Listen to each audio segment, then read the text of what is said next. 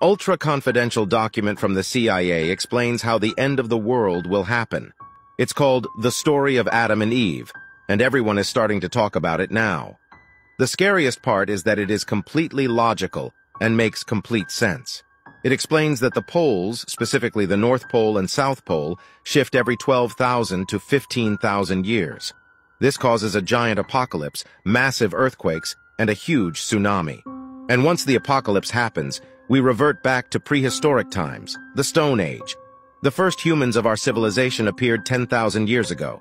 So if you think about it, being in 2023 today, we are now at around 13,000 years, and we are already witnessing signs of the end of the world, such as climate change, pandemics, and the threat of a third world war.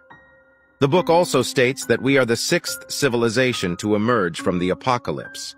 We reach a certain stage in life, and then everything resets. This is probably what happened to Atlantis, a mysterious Greek island that is now submerged underwater.